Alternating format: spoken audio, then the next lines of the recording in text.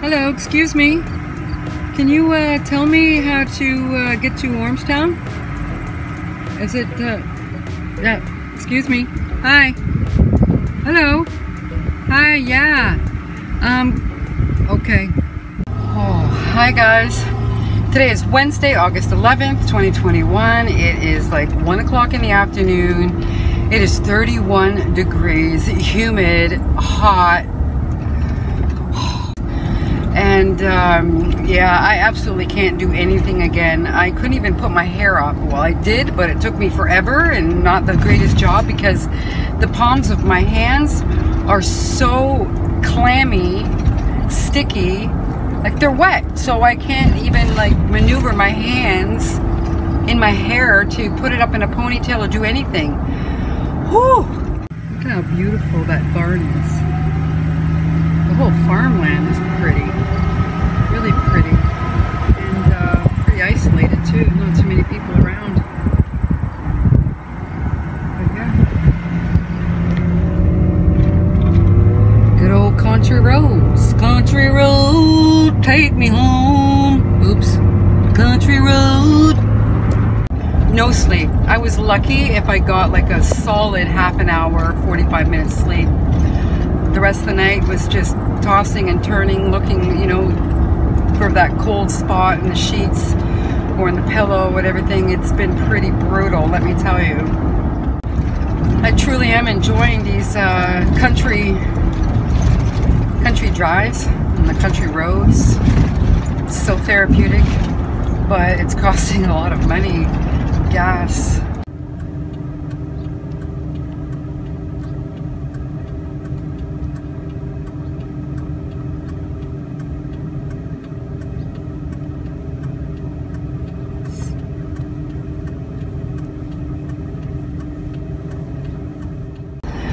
I am in therapy. I've been getting therapy. It was a year in May, so May, June, July. So yeah, 15 months now I've been in therapy every week. So I've been doing that, and I'm so grateful for my therapist. This is not very good, but yeah, I'm really liking him. He does, I've only done the whole 15 months, I've done one EMDR session, and it was so powerful that I think it traumatized me again. It stands for Eye Movement Desensitization and Reprocessing or Reprogramming. You know, and it's a powerful technique, and I would recommend that to anyone that has any kind of trauma that they can't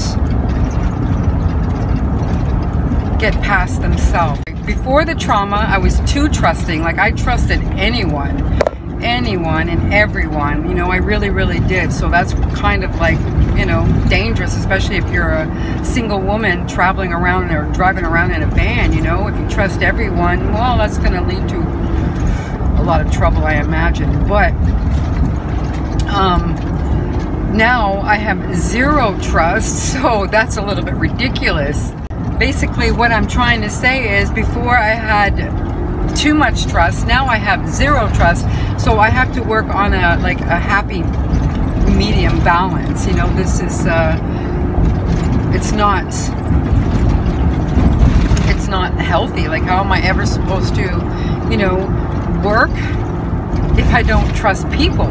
Like, in order to make money, there's got to be people involved when, you know, some way, somehow. So yeah. Whew. This here, right, that's my favorite. Well, one of my favorites. Another one of my favorite barns. I have a lot of favorite barns, but this one, yes, I just like it for some reason. I'm going to be really honest right now. If I was listening to my head, I would much rather be somewhere in complete isolation where I only have to come out to maybe get some supplies like food and maybe some clothing and stuff like that. But my heart tells me, well, wait a minute, that's not being really helpful. You know, like, you need to make videos and tell your story, and, you know, maybe that will help people. And then from there, you know, you'll figure out what else to do, you know, what you're going to do for a living, you know, what you're going to do. So if any of you are wondering what I do for money, I hate to admit this, and I guess that's just my ego. I mean, I am going to be 53 years old this year, and I've never was on the system. I've always worked, made my own money, supported my children, raised my children, got very little or sometimes no child support. But anyways, right now, even though I am a certified life coach, I am on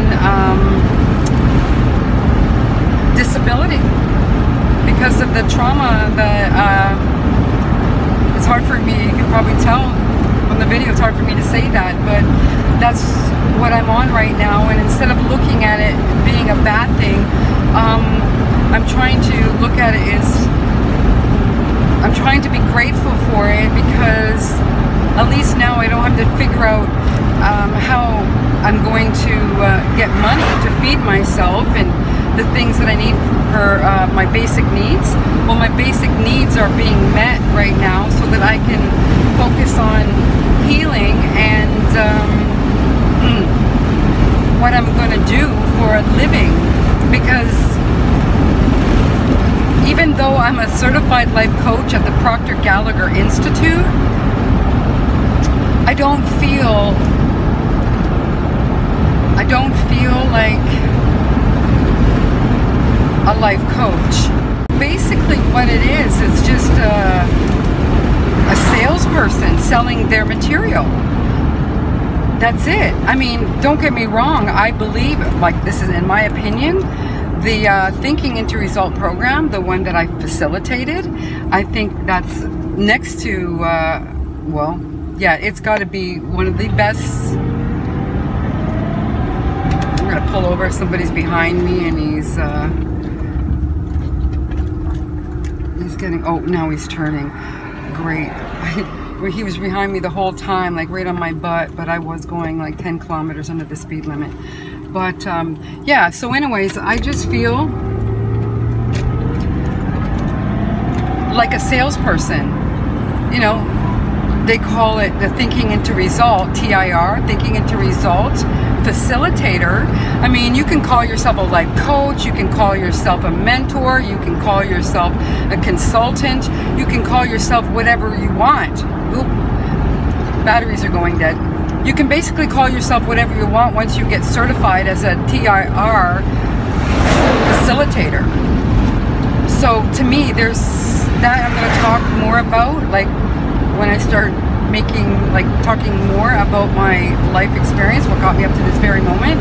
And becoming a Thinking into Result facilitator was definitely a big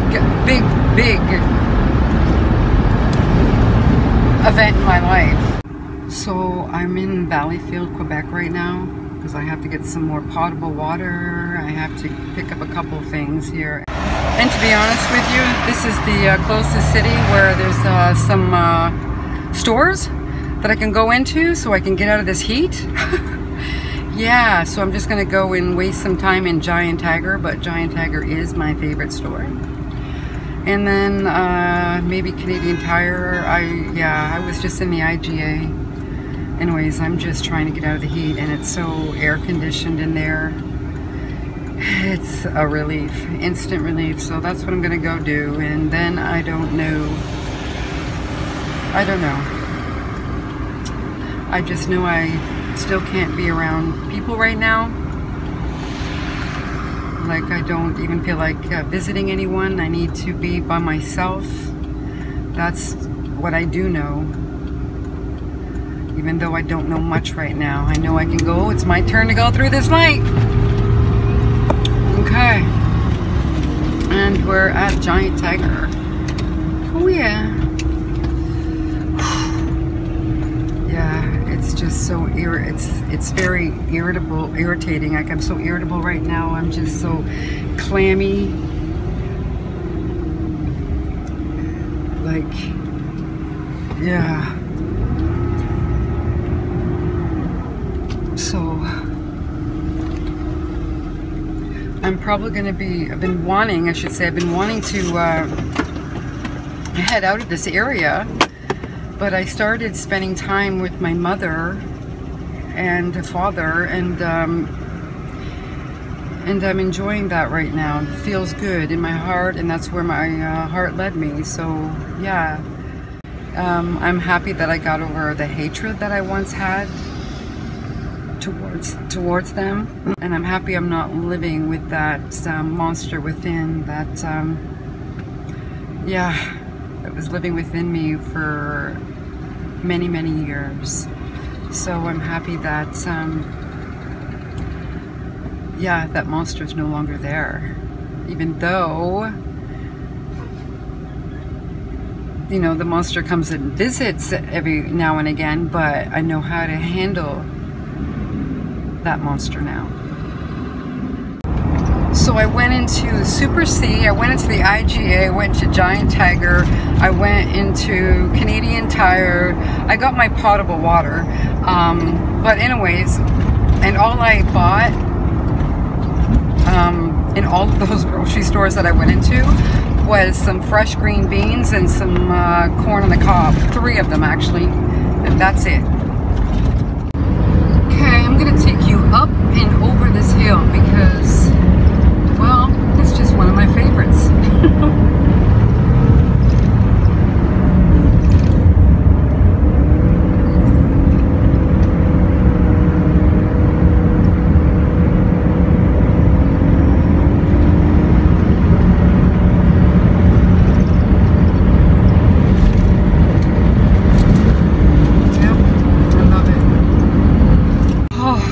It is so hot and sticky. I can wring my shirt out. It's soaked. Whew. Oh, yeah. I think my brain is frying because I can't even think of anything to say. You know, and yet I had a whole bunch that I was gonna, you know, make a video, and I had all, you know, say this, tell them that. And now it's just a bunch of blah, blah, blah, everything all over the place. Like, oh well, I guess I'll call it my ranting video. Oof. I don't know. Okay, despite all my complaining and everything about how hot, sticky, humid, and unbearable it was today, you know, it was in fact an experience. This was an experience, and that's what life is supposed to be about. Different experiences, and that's what I'm trying to do and aiming to do. Yeah. Now that my heart is telling me to be making videos, I don't want to be making videos just for the sake of, you know, putting something out there. You know, I want it to be, you know, I don't want to waste your time. I don't want to waste nobody's time, actually. And so I just want to put out, oops,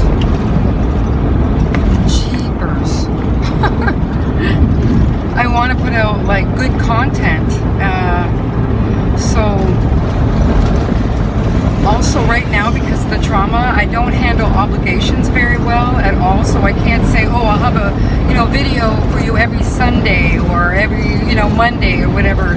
I can't do that because, like I said, obligations, they don't work with me right now. If I'm obligated to anything, it causes anxiety.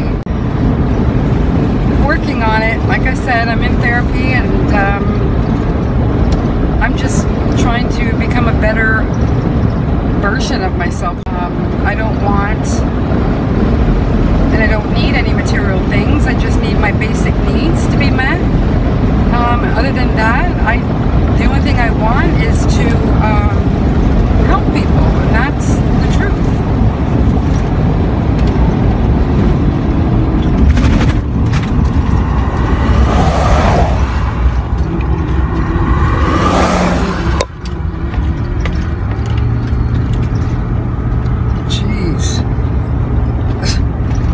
That I was being recorded, but that's what I usually do. If there's a solid line, I just kind of pretty much pull over for them, because yeah, that causes me anxiety too. I don't like people behind me. It just ruins my therapeutic country drive. Get off my ass. Actually, they don't even have to be on my ass. They just have to be seen in my mirror, and that's too close. Yeah, I just kind of, anything I do, it doesn't matter. If I go to, say, a beach, one person there and ruins it for me. You know, so there's a lot of things that I need to work on, and being able to talk to you and make it feel like I'm talking to you and not the camera, that's a big goal. That's why I haven't really been telling my story yet, because I just don't like the way I sound in video. It just sounds so, I just don't sound authentic. Sounds like I'm trying to, you know, fool myself, but it's just the way I sound when I'm talking to a camera right now. Working on it. So besides hate this seatbelt, I became a certified life coach. It'll be 9 years next month.